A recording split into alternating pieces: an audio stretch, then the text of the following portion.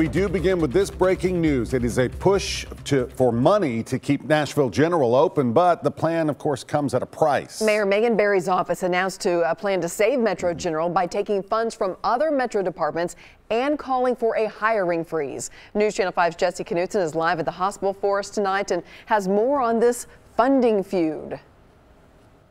Well, there's been a lot of discussion on all sides of the issue, how to fund, when to fund, but today I will tell you that there were doctors, officials, and supporters of the hospital standing in here for a press conference wearing these stickers saying "Save Nashville General Hospital."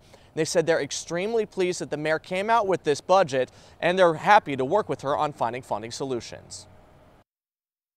Our city charter calls for an indigent hospital, and the mayor's announcement today giving us $13.2 million allows us to move forward with our mission.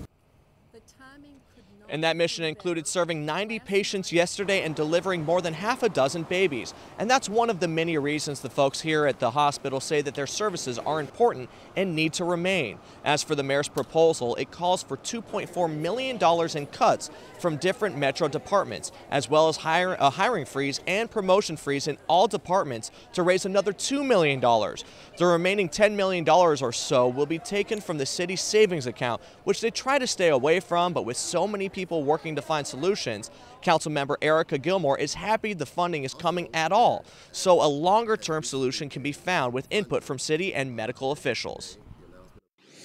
We have lots of ideas, whereas at first when the mayor presented her plan, there were no ideas. It was just, we're going to cut. So I think that's really good, that we have opportunities from people that work in this field that are putting forth proposals, and we're giving them opportunity to vet that and then to come forward, and then we'll look at how to make the hospital more sustainable, which it will be.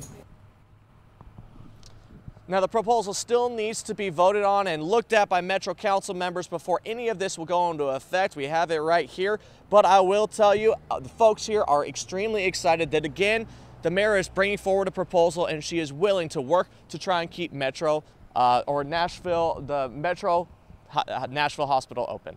Reporting live in Nashville, Jesse Knutson, News Channel 5.